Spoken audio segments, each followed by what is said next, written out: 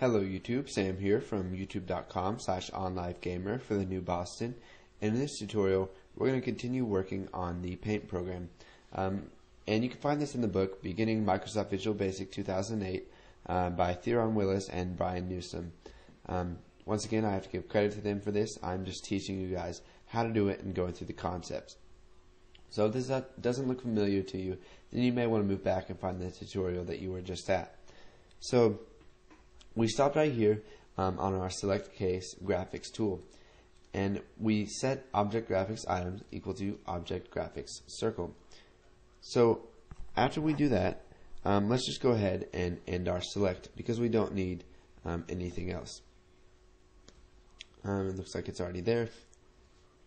So we'll go ahead and come down below and select. So now what we need to do is just add that object to our array list. So we need to check if an item was actually returned. So if, well, not returned, if it's set equal to something that isn't null. So if graphics items or object graphics item is not nothing, then go ahead and do this. Now we're using a double negative here.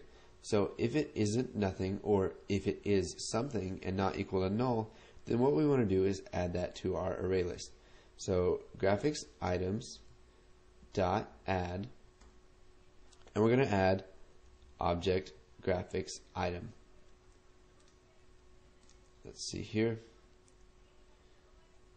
So you can see that it tells us right here that it may give us an error at runtime, but it won't because it checks to see if it isn't nothing.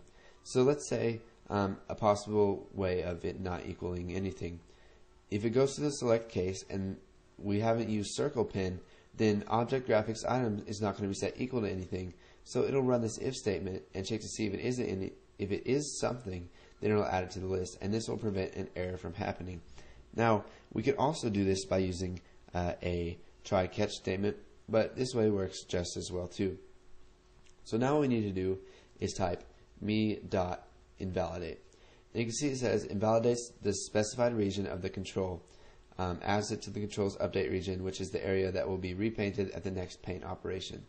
So basically what this means is that we're telling the program that PaintCanvas has been invalidated and that it needs to repaint itself. So it says something has changed, we need to update and repaint PaintCanvas because we're in the PaintCanvas class right here. So we invalidate it so that it will update our PaintCanvas control. So now that we've created everything, let's go ahead. We'll come into our form1.vb design, and you can see that all we have to do is we can right click on view code, and you can see that we don't have anything inside of class form1 and we don't need anything. So we'll go ahead and run the program. Here's our paint VB. Looks like I was missing some stuff there. So let's come over here to our PaintCanvas.vb design, and we need to click on the lightning bolt to bring up some events. So the first event that we're going to look for is mouse down. So if the user clicks their mouse down, then what do we want to do? So let's see here, mouse down. So when the mouse is down, we're going to check to see which mouse they have, which button they have clicked. So if E dot button, so E is the event args, and it's a mouse event args. So with our mouse event args, we can check to see which button has been pressed. Now E can get a little confusing sometimes, and I completely understand if you don't fully, if you haven't fully grasped this yet. But later on, you'll start to pick it up, and it will come easier to you. So if E dot button equals mouse buttons dot left, then what do we want to do? Well, we want to call do mouse paint. A do mouse paint is going to take some arguments. So we're going to need a mouse event args. So you can see that PaintCanvas mouse down already has a mouse event args in that it has been created when you click the mouse down. So we'll just pass E to that. So the E that we're passing to that is this E right here. That happens when the person clicks their mouse down. So wherever their mouse clicks down, it's going to get the X position and the Y position of this E right here that is in the sub PaintCanvas mouse down.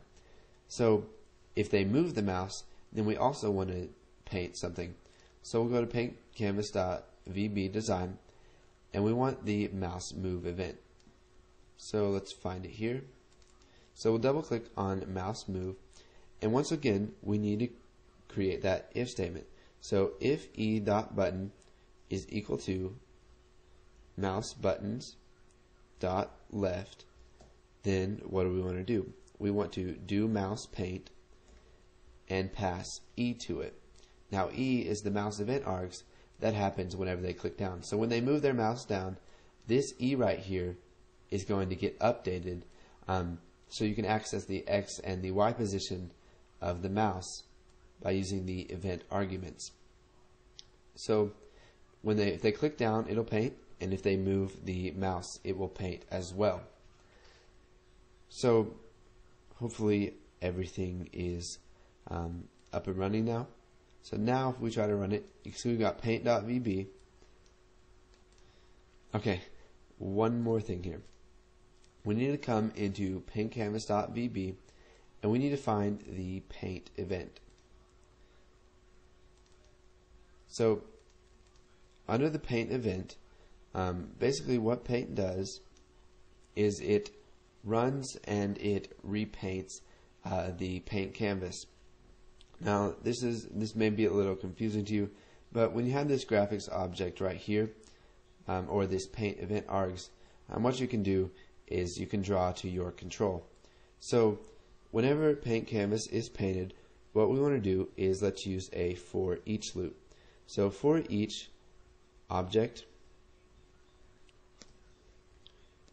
graphics item as graphics item in graphics items, we want to go ahead and draw that to the control.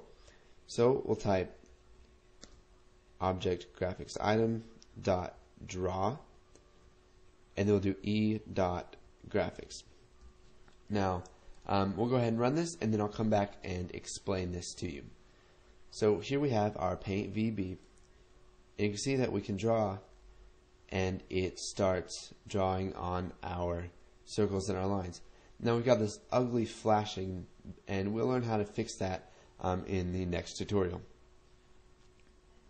So basically what this does is we have a for each loop. So it's going to go through each item in our graphics items array list. So for every circle that is created, it is in this graphics items, and it has different values to it, such as the X position and the Y position that it can use. So we've got for each of the objects in our array list of type graphics items, what we want to do is use object graphics items dot draw, and you can see here we have our draw. It'll fill an ellipse with the black brush and use the current rectangle. So it's going to draw that, and it's going to use e.graphics. So we've got E as paint event args, and all paint event args have a graphics that we can use to draw stuff to the control. So if you have any questions, leave them in the comments. Once you're done putting this code in, go ahead and move on to the next tutorial.